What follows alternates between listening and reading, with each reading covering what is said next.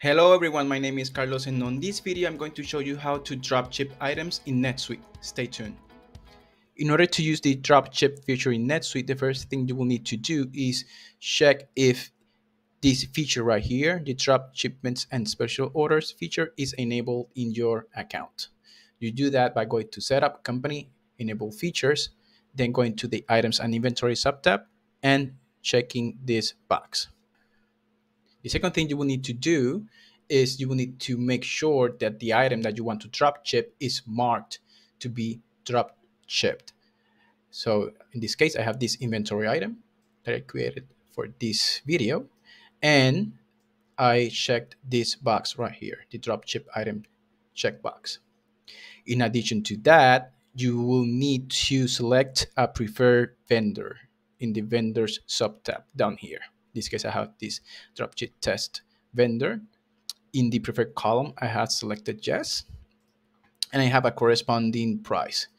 The reason NetSuite needs this information is that when you create a sales order with that item, NetSuite will automatically create a purchase order. But in order to do so, it will need a corresponding vendor and a corresponding price for that item. Okay, now let's see how this works. I have this sales order here. I have my corresponding customer. On this subtab, in the item subtab, I already selected the corresponding dropship item that I created. And as you can see on this column, on Create PO column, I have the drop shipment option selected. And if I go to the shipping tab, I can see here the address of the customer.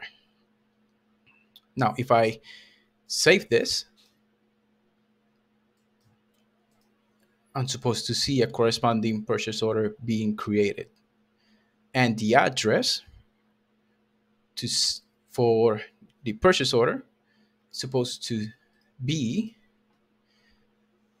have the customer's address and not the company, because remember, one important thing about drop ships is that NetSuite is not supposed to receive or add to your inventory that item, because the vendor will be sending that item directly to your customer. Okay. Now, if I go to this purchase order that was automatically created and go to the shipping tab, I can see that the shop to information is the customer's information, not my company. Okay. In this case, I need to first approve this purchase order. This is because of the preferences that I have on this account. Once I mark this as approved,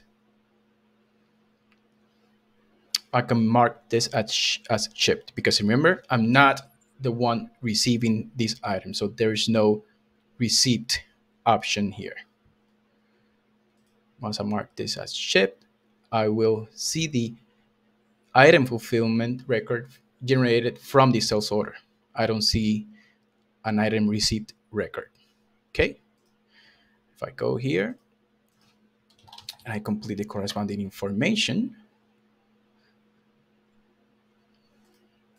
I save this because I already received confirmation from the vendor that they delivered the item to the customer. Click Save. And the item will be marked as shipped. Now, because on this account, I have the advanced receiving and advanced shipping features enabled, the billing of the sales order and purchase orders will need to be completed separately by clicking this button in the item fulfillment and by clicking this button in the purchase order. Okay. Other things to note is that in accounting preferences, you can also further customize your drop shipments features. So in this case, I have checked the automatically email my drop ship POs to my vendor. You can also select this for printing or fax here. Okay. And that's it. Thank you for watching this video. If you found it useful, give us a thumbs up. And remember, you can also find lots of other accounting software tips website at www.fusiontaxes.com.